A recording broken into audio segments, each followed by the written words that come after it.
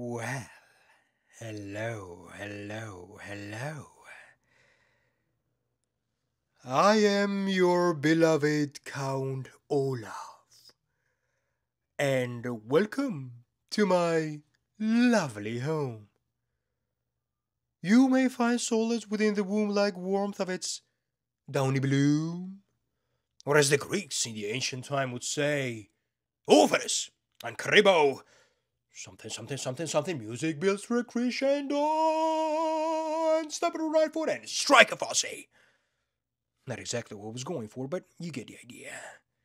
Now, my dear Violet, enchanté. Then this must be Klaus.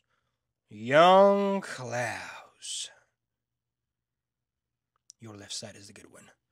And, what is this? Oh, I'm sorry. I don't speak monkey. Banana?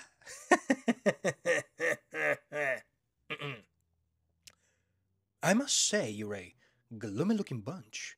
Why so glum? Oh, yes, of course. Your parents just died. How very, very awful. Mr. Poe. I will raise these children as if they were actually wanted. And you may call it a sacrifice. A burden. You are mistaken, sir. The idea. Anyway, where do I sign for the fortune? I mean, children.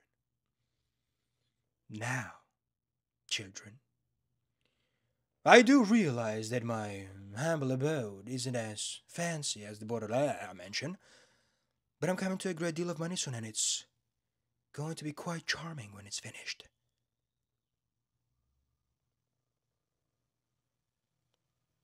Shall we take a look? This is the living room, the kitchen. I know what you're thinking. This place could use some TLC. This is the entertainment or rumpus room. My theater.